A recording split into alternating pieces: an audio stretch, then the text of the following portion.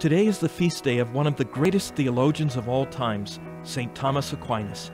Living in the 13th century, he wrote a famous exposition of the Christian faith that continues to be used to this day. Hello, I'm Father James Kubicki of the Apostleship of Prayer, and what I like about this great theologian is how he was humble enough to see the limits of human reasoning. The story goes that before he finished his great theological work, he had a mystical experience while celebrating Mass. Afterwards, he said, "All I have written seems to me like straw compared to what I have seen and what has been revealed to me."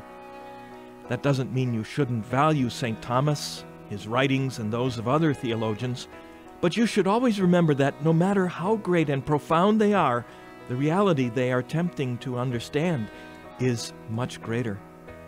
On this side of eternity, the human mind can never grasp the totality of the mystery of God.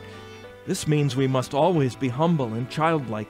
It means we should make a simple act of adoration before the great mystery of God's love. Let's do that now with St. Thomas Aquinas' own words. Loving God, who sees in us nothing that you have not given yourself, make my body healthy and agile. Make my mind sharp and clear, my heart joyful and contented, my soul faithful and loving. And surround me with the company of people and angels who share my devotion to you. Above all, let me live in your presence, for with you all fear is banished and there is only harmony and peace.